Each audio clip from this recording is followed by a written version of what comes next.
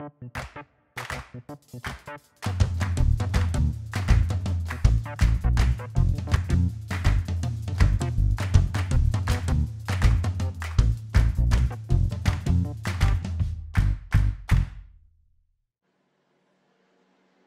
right, hello everyone. Welcome to my channel, Tremendous Views.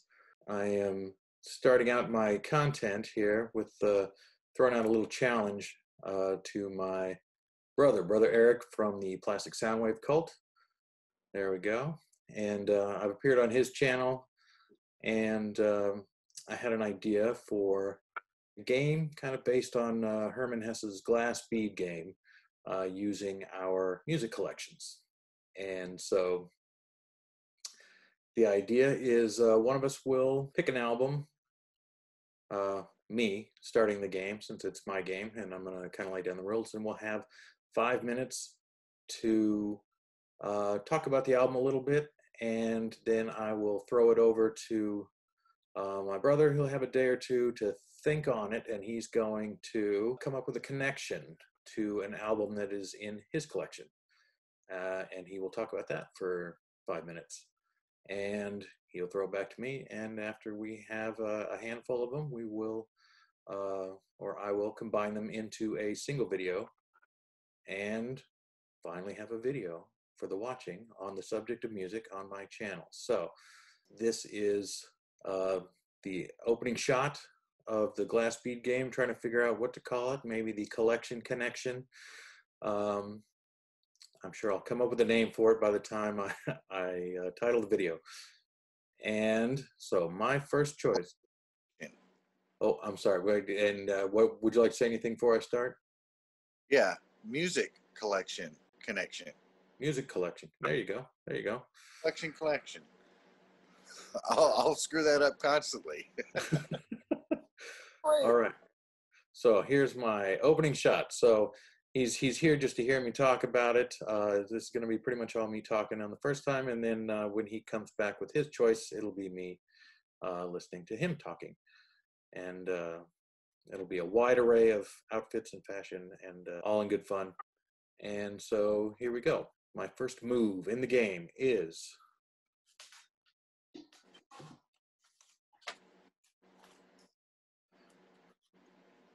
an album from 1981, the fourth album from Joe Jackson's Jumpin' Jive. Now this is an alternate cover. This is it was released in 1981 on A&M Records, and I'm sure I'll put the actual original cover up, which I think I prefer the original cover. It's a pet peeve of mine when they change the album art on a reissue, but this was a 1998 remaster, and I had the original version. I tried to dig it up. I'm not sure where it is. It exists, I believe, still in my house somewhere. But I was not able to find it. And so this is a kind of a bare bones reissue, but it is his fourth album. Interestingly, it was after 3 albums of kind of straight ahead, angst ridden new wave pop. You know, he was kind of in a lot of ways considered one of the big 3 along with Elvis Costello and Graham Parker. There we go. So after 3 albums of the new wave pop, he took a big left turn after his original band dissolved, and the only person left from the original band was the bassist, Graham Mabey. And so he plays, and he put together a 7-piece combo, I believe, and decided to record a bunch of covers of some jump blues classics and jive and swing tunes from the likes of Louis Jordan, predominantly Lester Young, Cab Calloway, and Glenn Miller. Tuxedo Junction as a song not written by Glenn Miller, but popularized by Glenn Miller. These songs from the 40s that people in retrospect, I mean, weirdly saw as a sort of a precursor to the swing revival that happened in the mid-90s. But I mean, this is 15 years earlier, so it was really just a fish out of water at the time. It was his first big career left turn in a career that's made a lot of left turns. Joe Jackson, he's done symphonic albums. He's done a tribute album to Duke Ellington. Yeah, so he put together jazz combos, horns, clarinets, drummer, Larry Tolfrey, I believe. I can look up his name right here. And yeah, did a bunch of jump and swing. Yeah, Larry Tolfrey. On the drums, we have Pete Thomas, not that Pete Thomas, not the drummer from Elvis Costello on the Attractions, but a horn player, a sax player named Pete Thomas, Raul Oliveira, Nick Weldon, and Dave Battelli make up the rest of that combo. And it did moderately well on the charts. Really, it's Joe Jackson is interesting to me in that he only ever really had one indisputably big album in Night and Day, which was the album, his fifth album, the album after this. That was a top 10 hit in a lot of countries.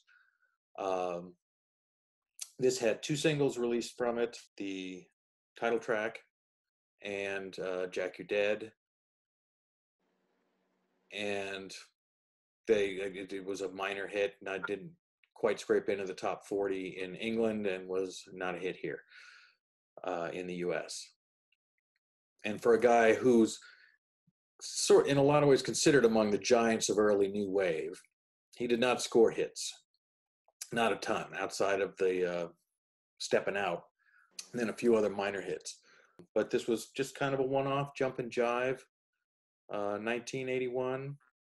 And I will let you look up whatever details you choose to about the album, see if you can make a connection to something in your collection. Train up 1 is back, train up 2 is back, train up 3 is been back. How long must I wait for you?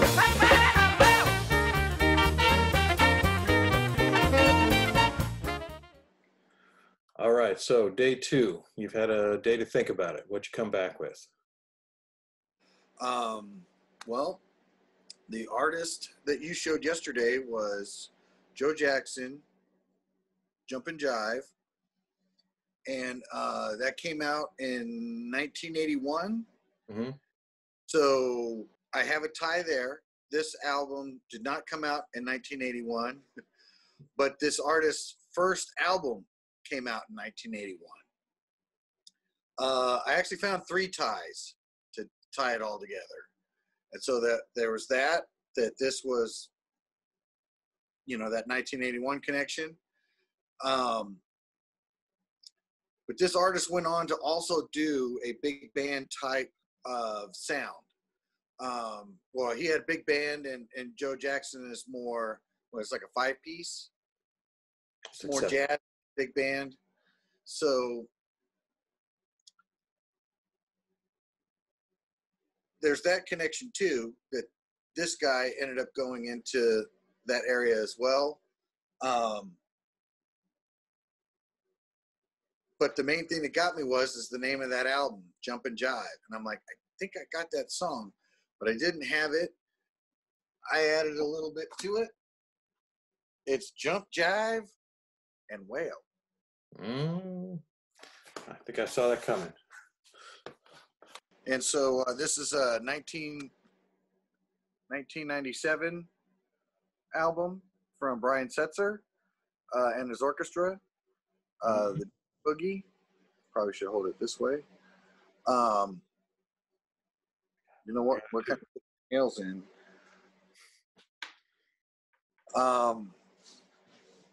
I actually got this because I went and saw him live. I went to go see Madness, and it was Madness, Brian Setzer Orchestra, Royal Crown Review, and Dance Hall Crashers. Ended up picking this up. This album is so good. It's the same thing. It's got some covers on it, but it starts off with a banger. This Cat's on a Hot Tin Roof.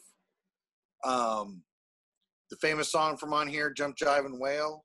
That was the first connection I made with it. So That's the main connection for me. But I did manage to tie in a couple other things with the albums as well. He does a cover of, Brian Setzer was in Stray Cats.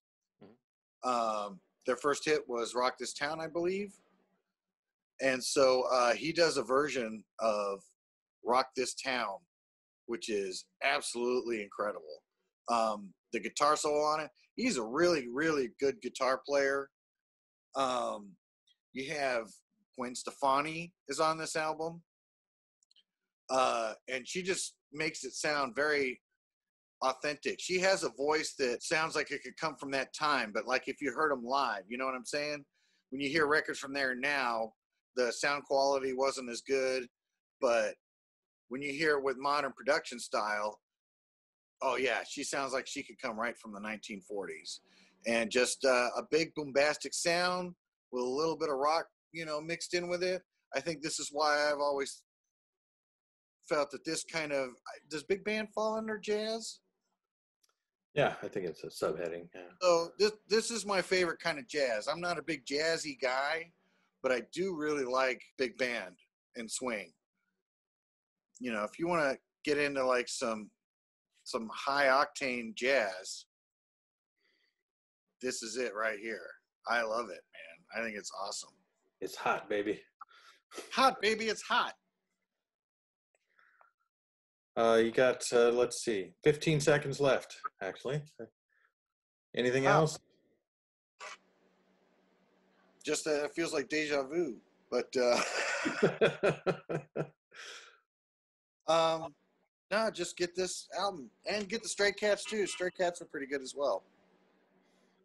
All right, yeah, Stray Cats. All right, so that is Ball in My Court, and there you go. And I will marinate on it and come up with something, and we will hit the next play tomorrow. Okay. All right.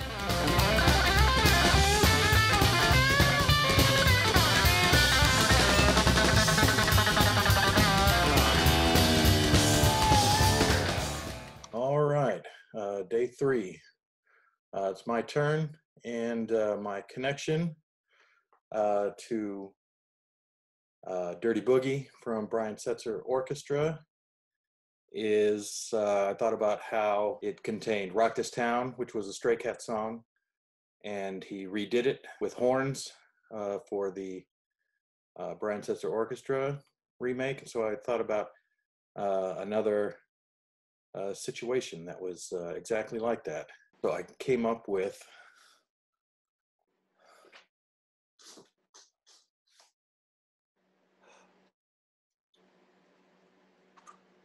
Phil Collins, Face Value, which bonus points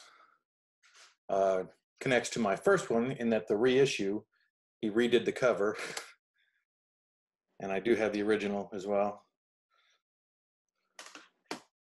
So I bought that a couple of times. But yes, the Genesis album, for which Phil Collins drummed and sang, opened the album Duke with a song called Behind the Lines, which he re-recorded with horns in a different style, in a light funk style for Face Value.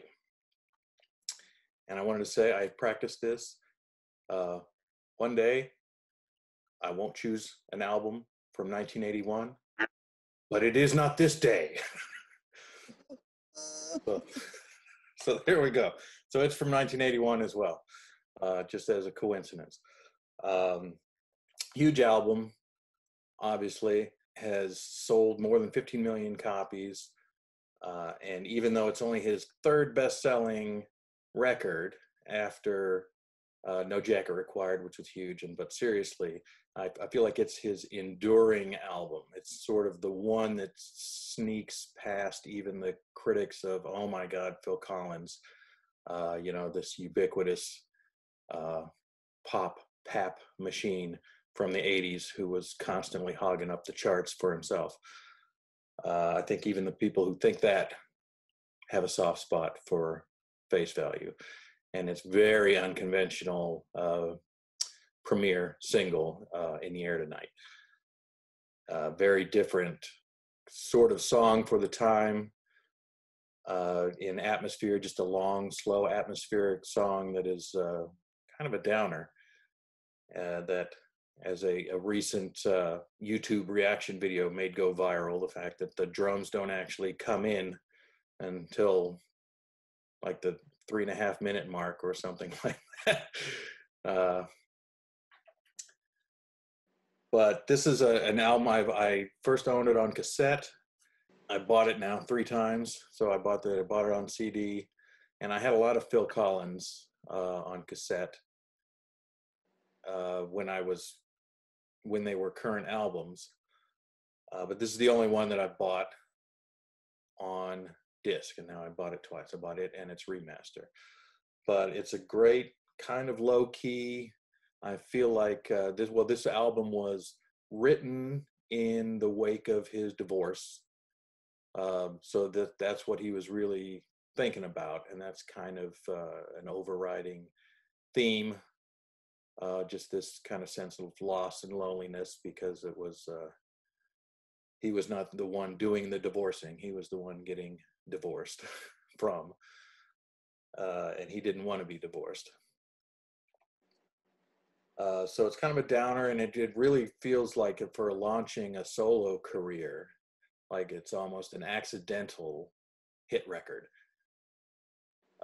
because it really didn't conform to a lot. Well, I Missed Again, the other single. It had 4 or 5 singles around the world in different territories. If Leaving Me Was Easy, Thunder and Lightning, and This Must Be Love. But I think the 2 primary singles were I Missed Again, which is much more upbeat, but it's an upbeat song about not finding love. And In the Air Tonight. So I spent a lot of time. This was a cassette I had when I had maybe 3 cassettes at my disposal. I had this and like Toto, and I can't even think what else, but I listened to so many times. The Roof Is Leaking is a song that just felt so emotionally deep when I was 10 years old. It just felt like the most desolate, and it was something I would play over and over again when I was feeling down, and it just felt like everything was terrible.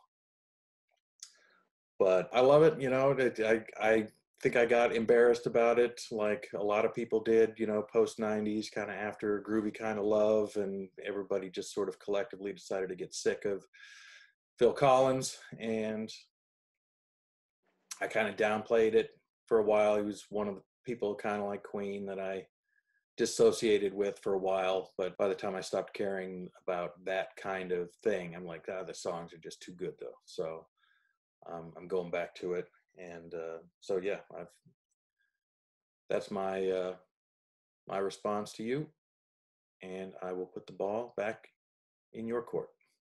I don't really have enough room to.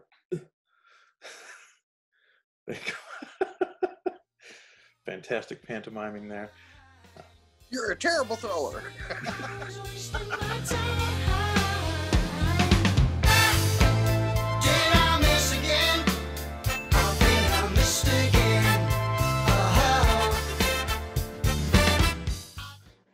All right, day 4. What do you got for me?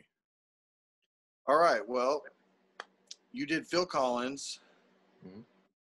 You stuck with 1981. You even connected to yourself.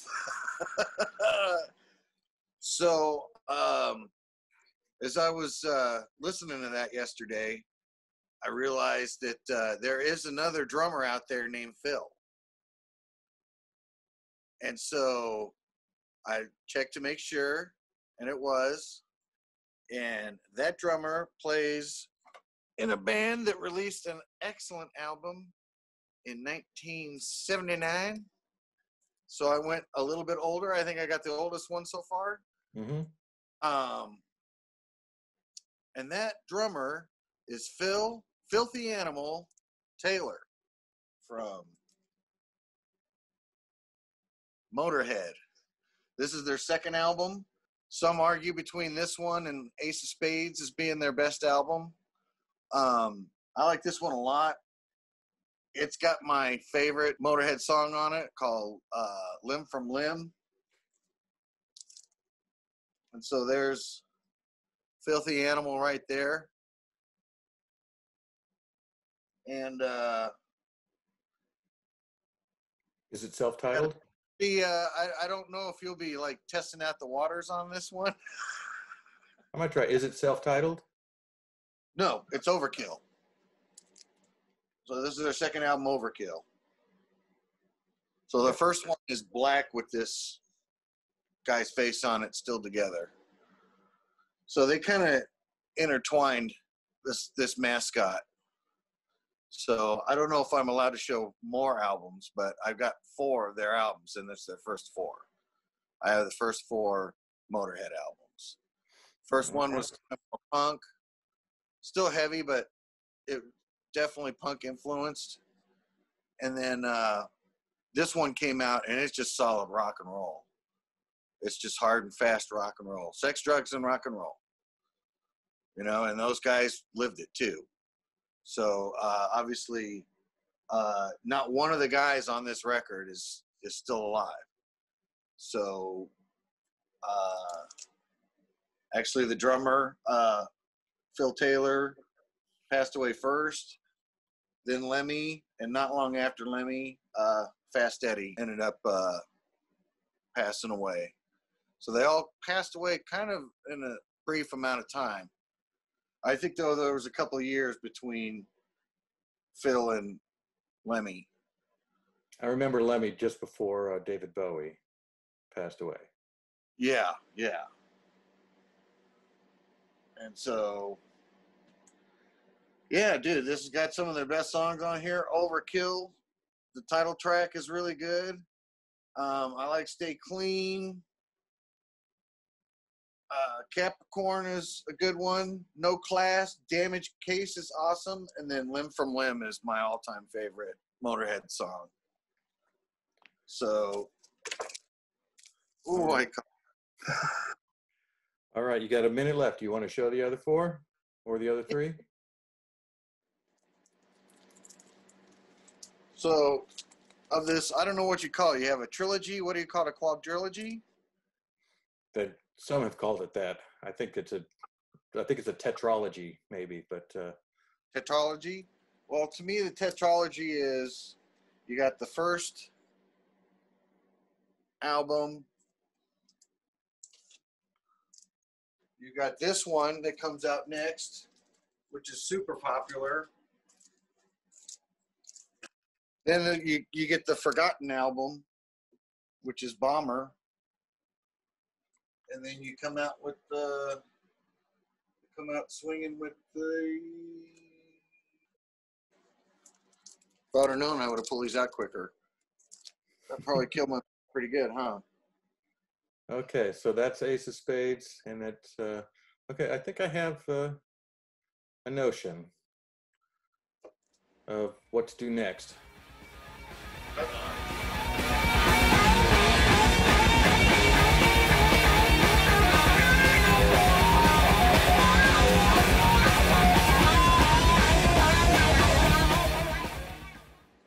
All right, so yesterday you had Overkill by Motorhead, and I thought of a couple of directions I could go for the connection, something deep, something hard-hitting, but instead I went for the umlaut. So if you think I'm picking up a Motley Crue album, you don't know my record collection. So I'm going with Bjork. Selma Songs from 2000. So Bjork's got the little umlaut over her, or I guess technically Björk. It should be Björk, not Bjork. But people know her as Bjork here, so. And I won't even take a pass at her last name, which I even listened to videos about how to pronounce, and I still can't pronounce it. I heard her say it, and I still don't know how you pronounce it. So that is Selma Songs was sort of slotted in between her fourth and fifth albums. If you count it as an album, it's her fourth album. If you don't count it as an album, it's kind of a 7-song, like long EP, but it is the songs that she wrote for the Lars von Trier film Dancer in the Dark, in which she starred in 2000. So it's kind of a pseudo soundtrack. In some regions, I think it acknowledges that. I think I've seen it listed on Discogs as even just called Dancer in the Dark, or Selma Songs, music from Dancer in the Dark. But here in the US, it was just called Selma Songs, Selma being the character that she played starring in the film. And so the film is about a woman who lives a very dreary existence, but kind of a Walter Mitty existence. She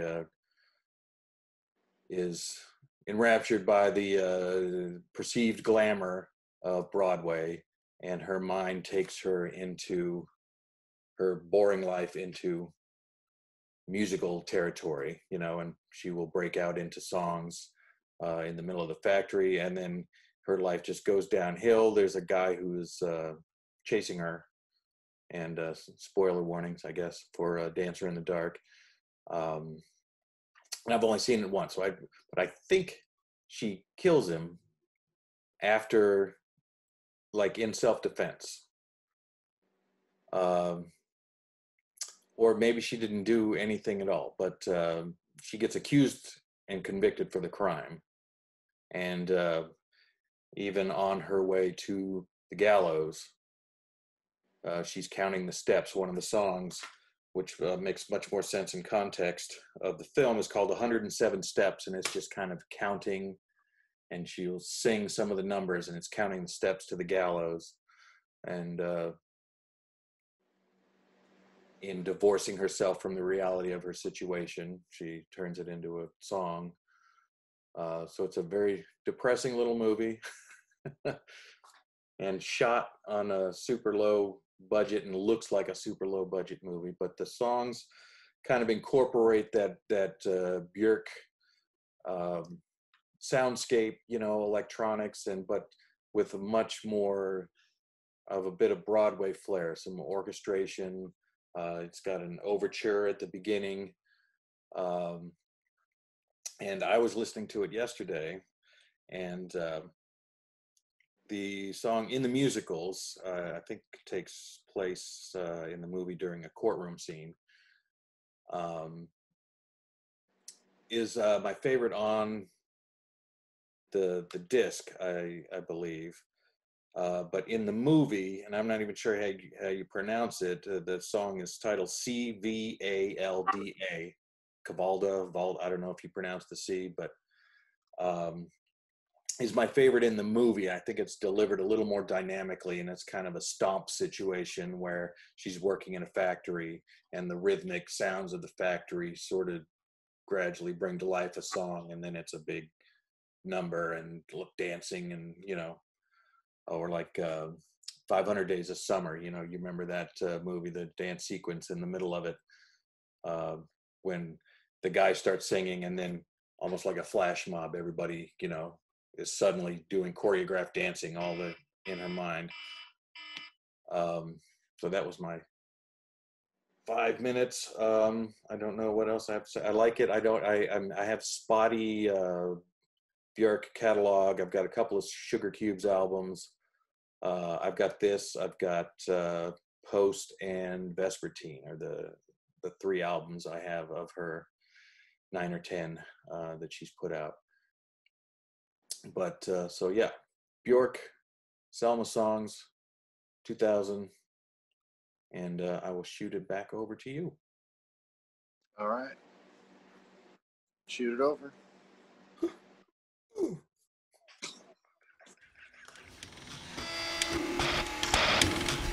Clatter, crash, clack.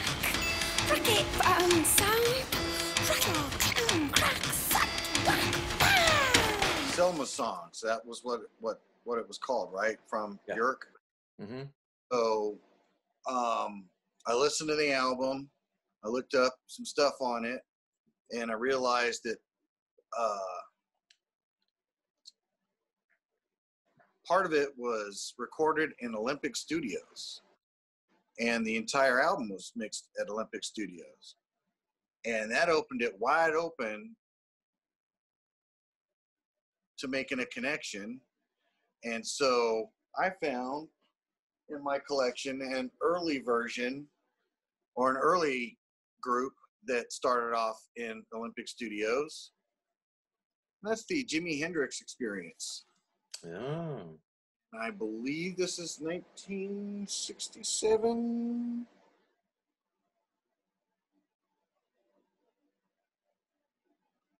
I think it came out in 67. And so this was his first album. This is the American cover. The English version has a different cover. Also has a different track listing. On the American version, they wanted some other songs. So they took off 3 songs and I think added 2 or 3 songs. But the track listing for this same album in the UK is different than in the States.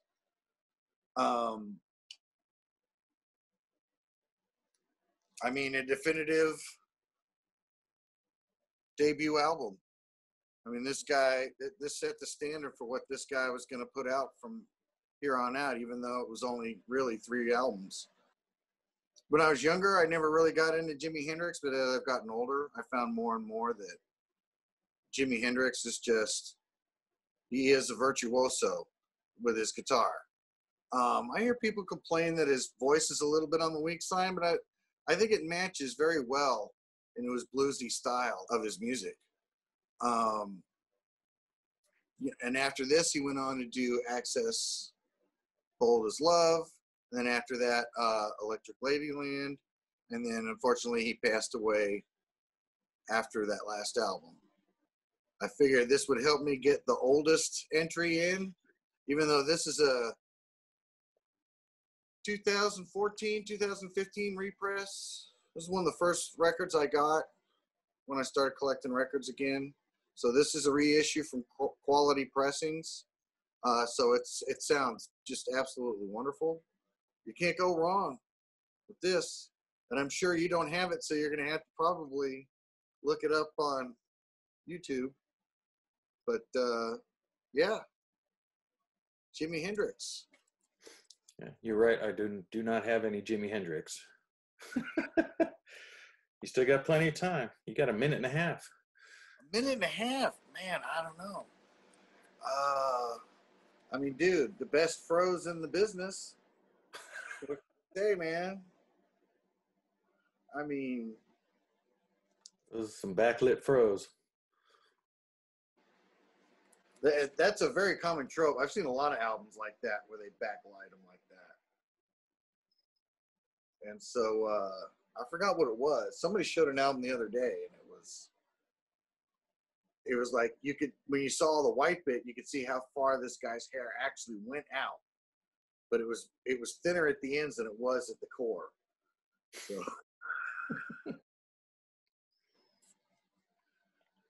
so yeah, in States it's on Reprise, and in England it's on. Any favorite tracks? What's that? Favorite tracks? Oh, favorite tracks on here? Manic Depression is probably one of my favorite. I think that's my favorite Jimi Hendrix song. It's just hypnotic. Hey Joe is a classic. Foxy Lady. The Wind Cries Mary. That one I love. And yeah, and it starts off with Purple Haze, the kicker. So just an incredible album. You can't go wrong with it. All right, sounds good.